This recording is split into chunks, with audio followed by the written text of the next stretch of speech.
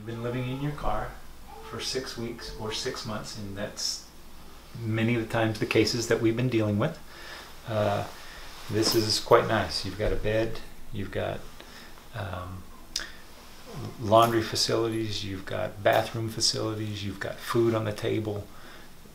You know, you don't have to now worry about, where are my kids going to sleep tonight? What am I going to feed them tonight? Are we going to be safe tonight?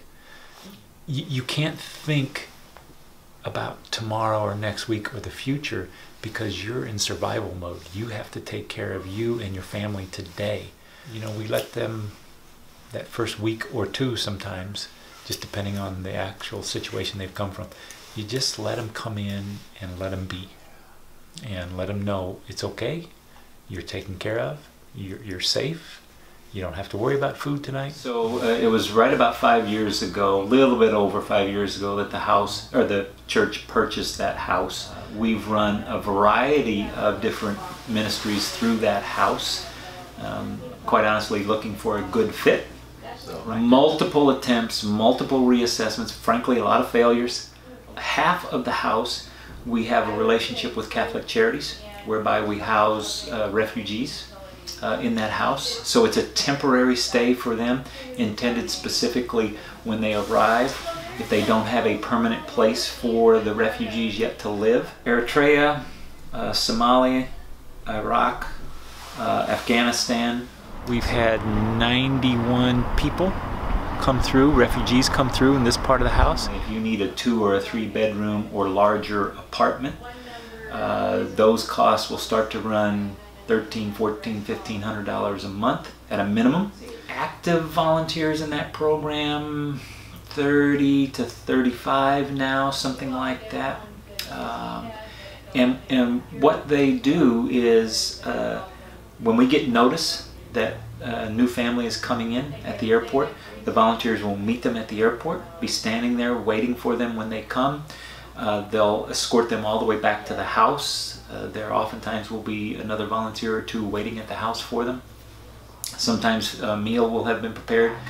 And then what will happen is the volunteers will literally surround this family to provide them with support and guidance while they're here. As many times the volunteers will drive them to these different appointments. Things like start to teach them how to ride the bus and the value of the currency. They'll go shopping with them, right? They'll go in the summer, they'll go for walks down to the park with them because there's a park that's not too far. So all of those things, so they help them with the mandatory things, but then they also just surround them with love and friendship. If the families end up staying in the area, which sometimes they do, the volunteers tend to stay with them. So the other half is a relationship that we have with the Beaverton School District.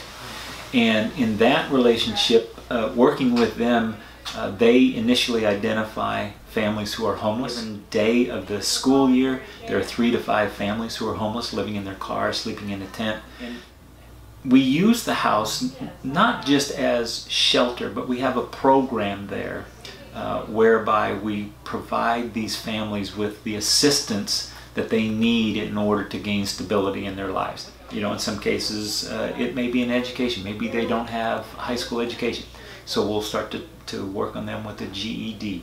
Maybe it's simply finding employment. It could be that mom had to leave because of a domestic violence situation. We actually have 2 counselors that we work with who donate their time, who come to the house.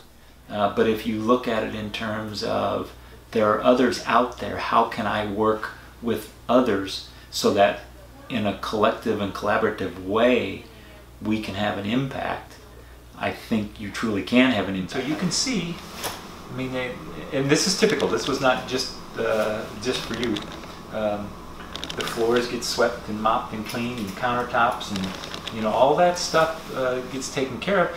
In part, not only for the cleanliness of it, but the other part is you have to recognize when you have more than one family living together, when you get done, somebody's going to be right behind you, and you've got to leave it clean, ready for them to use. It is interesting to watch the spiritual journey over time. It does, because what they begin to see is that people do care about them. People feel so good and feel so comfortable in this church. They want to give back.